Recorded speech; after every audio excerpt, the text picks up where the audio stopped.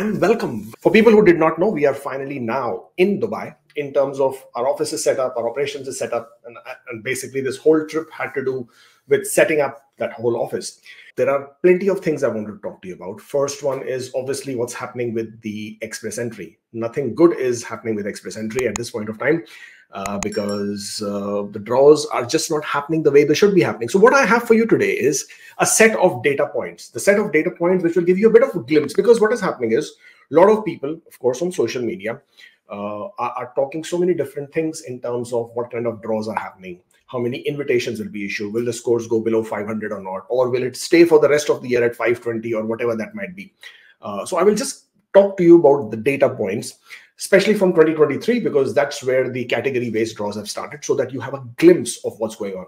So this was the last Express Entry draw, which has happened on the 29th of February. 2,500 invitations were issued. This was the French language proficiency category. So Francophone category, right? If you have CLB7, NCLC7, and then you would be eligible in this category. 336 was the draw, which is, to be very honest, pretty decently low. But look at the pool breakdown, right? And most people are worried about this number. There are 9,567 candidates above 501. Of course, these 601s get cleared out. These are 1,000 there at this point of time. Of course, the next Express Entry draw will clear these guys out. I'm not particularly worried about them. I expect a draw to happen on the 12th or 13th of March. If it happens on 12th of March, then we probably will see more category draws. If it happens on 13th of March, it probably will be a general category draw. So 965 is not a concern. 501 to 600, you have 9,567 candidates who are sitting in the Express Entry pool. Now, this, in my opinion, I would say is going to get cleared. I absolutely believe. And a lot of people are saying that it is stuck. It is going to be remaining at above 500, more than 520. It will not come down, blah, blah, blah, blah, blah. With all due respects to everybody who has a different opinion and view, there has to be a basis, right? I understand that IRCC for the first 2 months of this year, that is Jan and Feb, they have only conducted these draws, which are pretty much 1,470, which brought a score to 534. Then there was 1,490, which brought the score to 535. Then there was 730, 541, 1,040, 543, and 1,510. So they have pretty much conducted the draws in the 1,500 and less range, which I would call as actually a PNP programs, PNP specific draws, because they're pretty much only clearing those people who have received a nomination. Doesn't really help us a lot in the regular Express Entry draws, because most people would want to see the draws, at least of 3,000, 4,000, hopefully even 5,000 kind of a number, which IRCC was pretty actively drawing until last year, 2023, not too far away. Now let's take some numbers into play. I don't have a slide. I apologize for that. In 2023, the number of invitations, the total Express Entry invitations issued were 110266. Okay, so that's the number of invitations issued. Total 2023 number of ITAs 110266.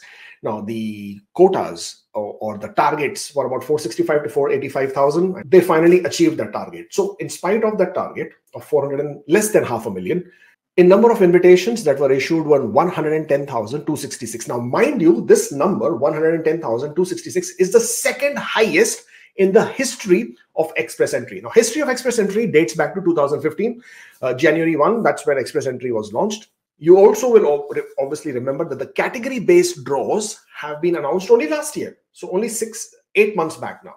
And they were launched. The first draw conducted was on the 28th of June, when they invited 500 candidates under the healthcare draw.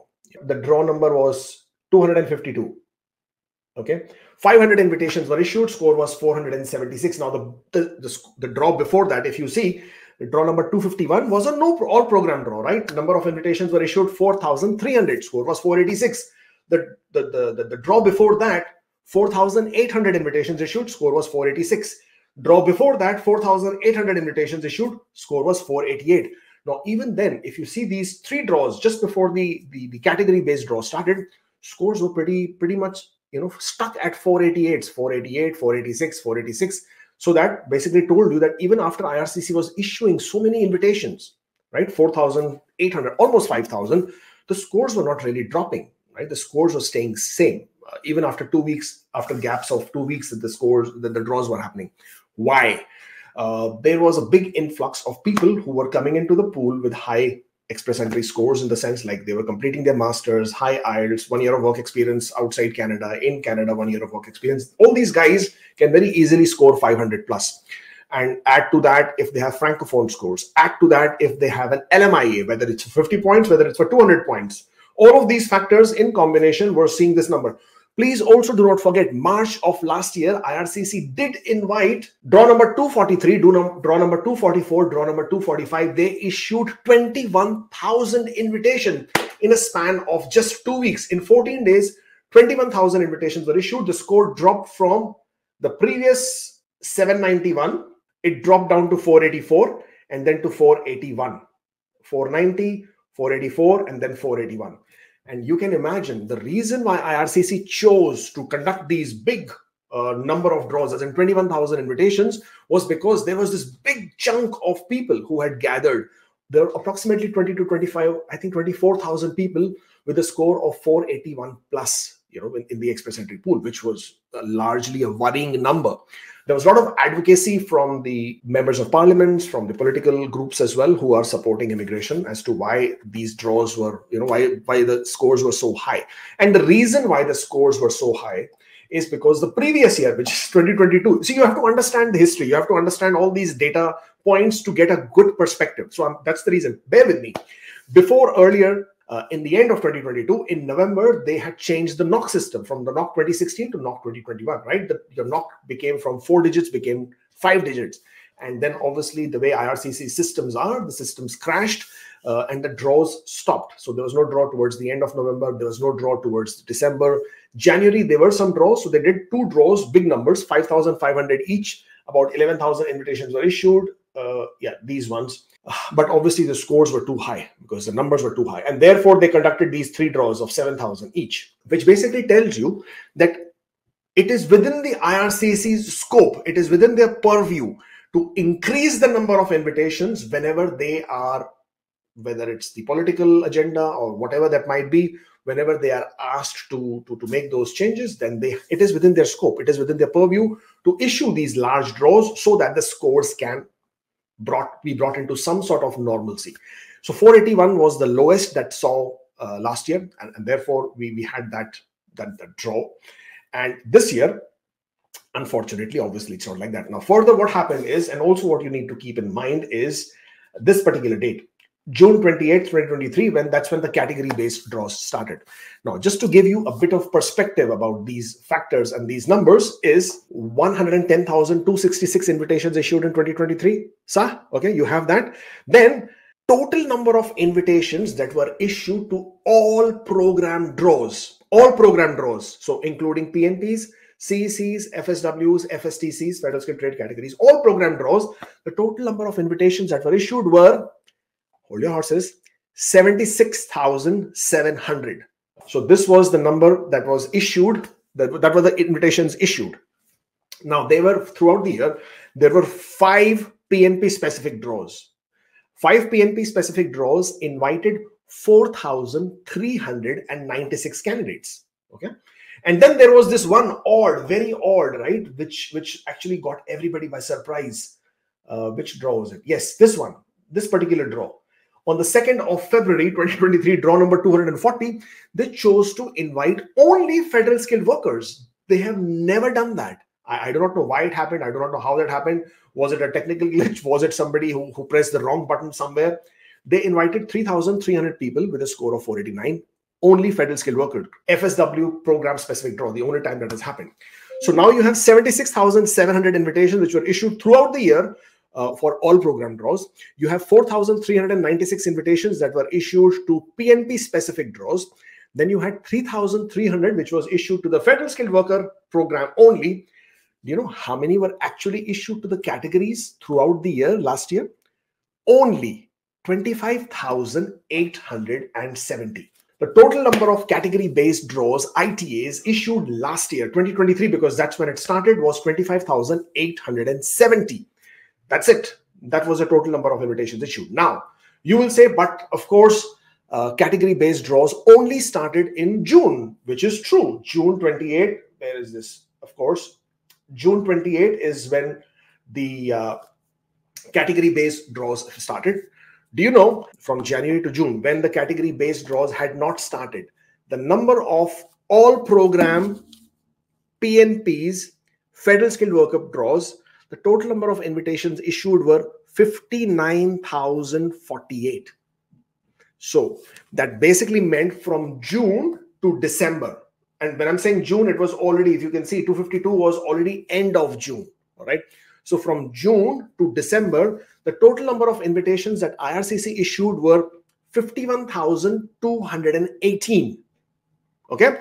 And out of this 51,218, the number of invitations that were issued to the category-based draws, again, as I'm saying, is 25,870, which then tells you that the number of invitations issued to all program draws after the category-based draws had started was 25,348.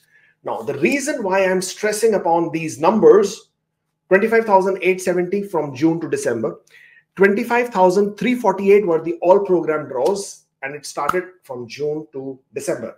And the reason why these numbers are so important is because it tells you that they shared almost 50-50 of the number of invitations after the category-based draws had started. And because we do not have any other data point, there is no historical data to take into consideration, there are no trends to take into consideration. So the only data you can refer to are the 6 months of 2023, when the actual category-based draws had happened. Now, obviously, you want to know how many draws were issued or how many ITAs were issued to different categories. French or Francophone category-specific draws, the number of ITAs issued were the highest, which was 8,700. Healthcare got 5,600. STEM category, surprisingly, got only 6,400. One draw was in, first one was in July. Only 500 invitations were issued, which caught everybody by surprise. And then the next draw happened in December. 5,900 invitations were issued. Score was 481. Skilled trades, they invited only 2,500 people. Transport, 1,670. Agriculture, only 1,000 candidates. But again, agriculture and transport had a very small number of invitations because the number of NOC codes were also quite less. In agriculture, you only have 3. In transport, you had about 8 or 10. That basically meant less number of candidates, less number of invitations. But other than that, skilled trade also had only 2,500. STEM did have 6,400. Health had 5,600. French had 8,700. So if you take these numbers and just pretty much double these up, that is on an average what you can expect for this year. Again, I'm only saying it on the basis of the last 6 months of data for the category-based draws that is available to us now from 2023. Anything other than that, we do not have any data to base any kind of analysis on. So what this means for people who are wondering, what the hell am I going on and on and on and about? That in my opinion, and only opinion, I expect that IRCC is going to split the number of category draws and the regular general express entry draws, which is all program, including the PNPs, almost 50-50, if not 50-50, then probably 55-45, 45% in the favor of all program draws, 55 in the favor of category-based draws. And that is pretty much how it goes. And if last year they chose to invite 110,266 invitations, then I'm hoping and expecting that they would pretty much stick to the similar number, if not more, this year as well. So if you expect, because this year also, the number of federal high-skilled categories target for the express entry for 2024 has also gone up. It's about 110,000 now. So keeping that in mind, the number of invitations I expect to be in the similar range of last year, about 110,000, which says that about 50,000 invitations will go to the all program draws, and about 55 to 60,000 will go to category-based draws, or they could even be split half and half. Now with that, with about 50,000 invitations being issued with the regular express entry draws, so far only 5,000 to 6,000 people have been invited in the all program draws, and only 2 months have passed. So you still have 10 months to look at, and you have roughly 45,000 invitations to expect. With 10 months to go, 45,000 invitations. Even if they start conducting 3,000 to 4,000 invitations, or 3,000 to 4,000 kind of, they can always vary. They can do a couple of 4,000 kind of draws or 5,000 kind of draws, then bring it back to 3,000, again increase it to 4,000, bring it back to 2,000. All those variations are possible because that's what they've been doing in the past. Whenever they choose to do that, and again, I've just shown you historical evidence, they have done that in the past. Last year, January, they conducted 2 draws, 5,500, 5,500. In March, they conducted 3 draws of 7,000, 7,000, 7,000. All of them were done deliberately to bring the scores down. It doesn't stop them from doing it again. Obviously, we now have a new immigration minister who is pretty much more under pressure for a lot of things right now. But if the right kind of advocacy is done, I have absolutely no doubt, at least I believe it, that the scores should clear. Definitely 500 should clear. And from there on, if you actually see 490s is only 7,574. If you calculate 7,574 and 9,567, this is roughly 17,000, 18,000 profiles. If IRCC could invite 21,000 people in 2 weeks, then this is just about clearing 17,000. Is it possible? Is it not possible? You make that call. You make that decision. As far as I'm concerned, I'm pretty pumped. I'm pretty positive. I'm pretty hopeful that 500s definitely should clear out. Once the 500 clears out, and from there on, they keep conducting these kind of draws with the intention of issuing roughly 50,000 invitations only for all program draws in the year 2024. It's my belief that 500s definitely gets cleared out. We definitely can see 490s happening within this year itself. So this is for all that opinions that you've seen on Instagram, on Reels, on TikTok, where it has said that the scores will remain only at 500 plus. Thank you, everybody. Yeah, we will do this again, of course, next week. Until that time, please do share, like, subscribe, and I will see you next time. Take care.